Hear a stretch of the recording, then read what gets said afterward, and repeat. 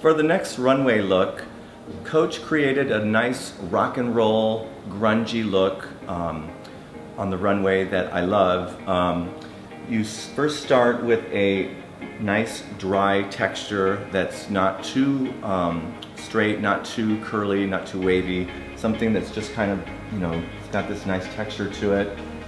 You can again work with some dry shampoo to give the hair some texture, a little bit of pomade sometimes just to give it a little bit more roughness. But the secret to this is to give a nice side swept bang. So we're going to create a really deep side swept bang on her and a very kind of PC rock and roll vibe. So start by going all the way to the side here, leaving out a couple of pieces here, sort of tuck behind the ear, just keep it a little stringy.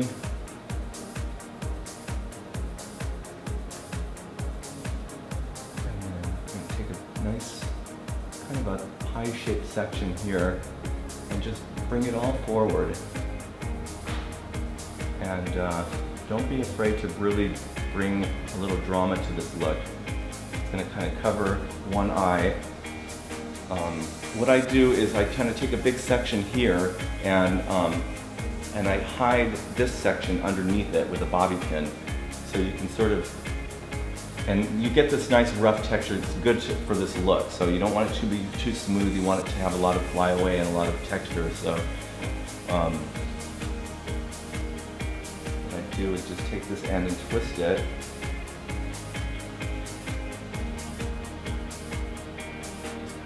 Down.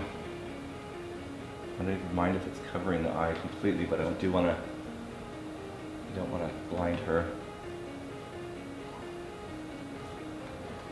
Take a pin.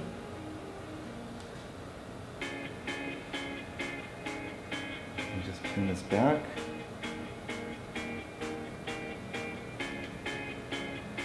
And then hide this hair over it. Bring some pieces forward.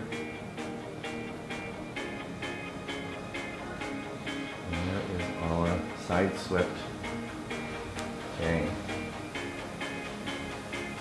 Keep a nice texture to the front, but it shouldn't have a lot of volume. It should just be PC and rock and roll. And there's our grunge look with a side swept bang.